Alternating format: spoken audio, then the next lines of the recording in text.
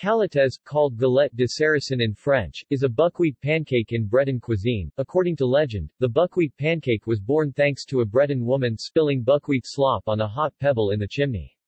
Small quantities of buckwheat pollen have been found in the peat lands of Brittany that date to the 12th century.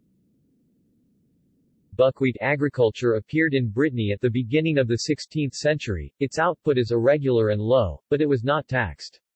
Buckwheat grows on poor, infertile land and can be harvested 3 months after sowing, giving the nickname, the 100 days plant. Among many legends about Anne of Brittany, it is said that she developed its agriculture. Currently, the local production of buckwheat cannot supply the 15,000 tons consumed per year in France. The preparation of these buckwheat pancakes relies on imports from China, Poland and Canada.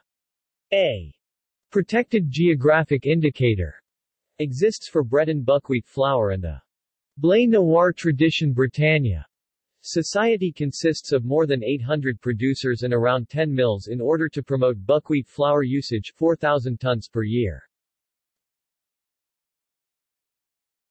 See also: Blini, Eastern European buckwheat pancake, galette, list of buckwheat dishes, Memel bukumgae, Korean buckwheat pancake.